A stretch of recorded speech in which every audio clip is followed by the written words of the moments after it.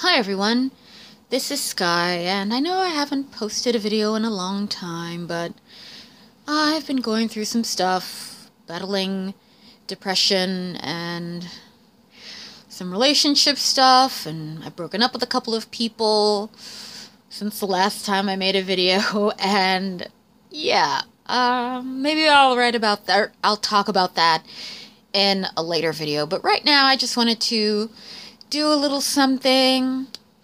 For those who don't know, I do like art, and I do like adult coloring books. I don't do them because I'm trying to channel my inner child, but I do them because it's fun and relaxing.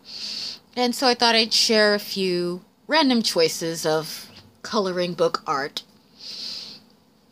Now, I'm not going to be on camera in this particular video because I don't want to make myself look presentable, so I'll just show the pictures. Alright, so this first one is an African-American merperson. Their name is Demeter. They are sitting on a rock in the middle of the ocean, and there's this little pinkish, reddish bird whose name is Stockwood. Those are the names I chose. There we go. That's the whole shebang. I used a lot of sparkly gel pens for a lot of my art projects. This next one here is inspired by the 1870s. I'm a person who really is into Victorian fashion. I'm also really into making my coloring book characters African American. So these are two black Victorian people, a kid and an adult. And I just, for some reason, I like bustle dresses. I know it's weird to have like extra padding over your ass, but I really like the look. And for the adult's dress, I picked a color scheme, bluish and purplish. Yeah. So I kind of like how this turned out, and I like the color scheme. I didn't focus as much on the child, just wearing a greenish, bluish suit and pinkish vest or waistcoat. And I think the two of them are just going for a walk, just hanging out. Yeah.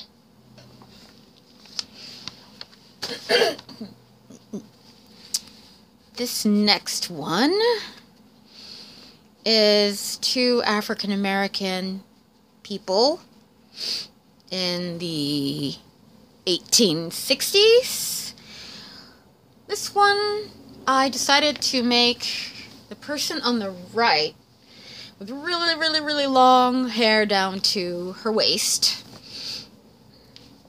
And as you can see, she's carrying some flowers, and the dress is kind of a dark purple, but it comes across kind of as gray. And the person on the left is just wearing also kind of purplish dress with some fringe type thing. And right in the center, there's like a gray-black blob of a coloring mistake that I made. So there's that. It was actually a child, but I made mistakes while coloring it, so I'm just like, okay, I'll just make this a gray blob, and we'll just call it a gray blob.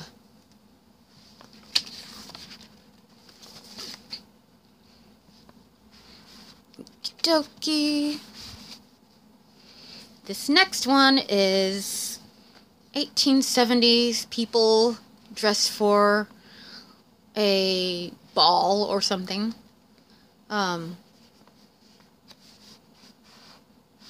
Two of them are African American and one is not. I really like the dress that the person on the left has because the contrast of red and blue looks really pretty. And yeah.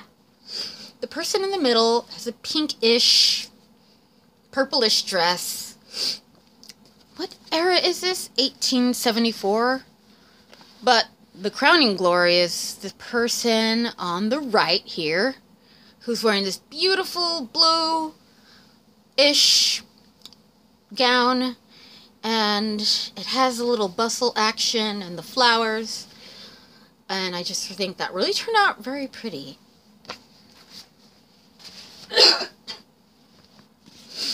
Okay, this next one is actually a artist rendering of Gypsy Vale from the movie Gypsy 83. So, if you haven't seen that film, I highly recommend it because it's so awesome.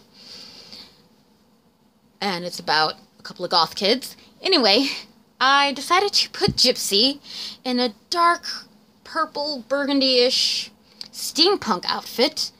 And if you can see on her arm, there's a little pink bird, and I decided to name the little bird Finn. And yeah, overall, I just love this look. I would wear this outfit if I could. Right down to the boots. Boots are pretty cool. I really like this next one.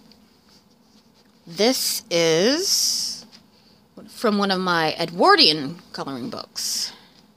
So I decided that this particular character, their name is Devin.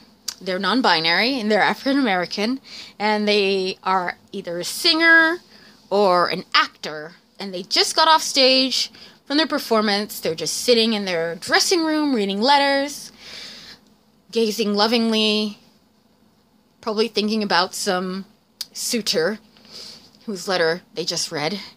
And Devin has some flowers by their feet, and I like the contrast of pink and white on the wallpaper behind them.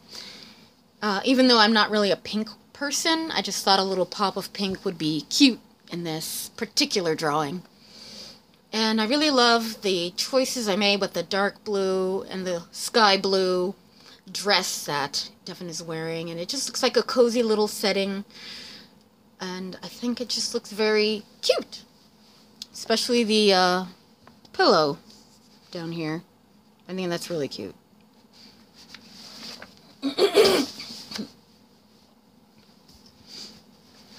So this next one is actually me.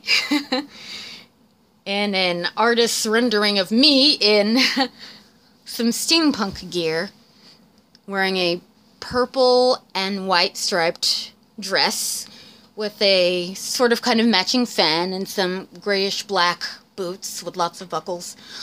I love this outfit and wish I owned it, but I do not. But I do like to sew, so maybe one day I'll make it. And I have some cute little space buns there.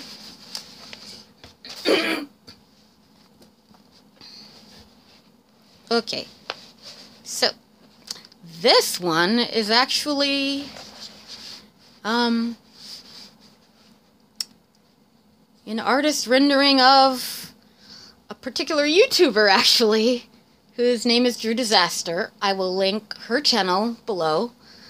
And I know she's in a coffin, but I just thought that this would be like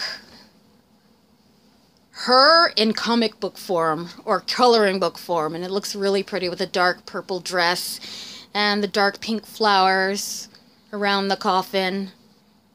Yeah. If you've ever seen Drew, maybe you see some sort of resemblance, maybe you don't, but yeah, I like the way this turned out. It's really pretty. And so is Drew. You should definitely see her channel. She's very beautiful. And so this last one is one that I call the Black Vampira, because this is a drawing of a black vampire with very pointy ears, very long talons, fingernails, and mascara's running down her face, and something's coming out of her mouth. I think people can guess what that is. And I'm a vegan, so I like to think that the skull here on her arm is actually made out of resin or something, but anyway, yeah, I liked how this turned out because I'm a huge fan of purple lipstick. I'm a huge fan of just accents of purple, like the arm jewelry and her little crown there with the gray horns. And yeah, Vampira, she is a work in progress, but hopefully I will update y'all when I am done. And I think that's all the pictures I want to show for today. Thank you for watching if you watched this whole video, and I'll see everyone on the World Wide Web later. Bye!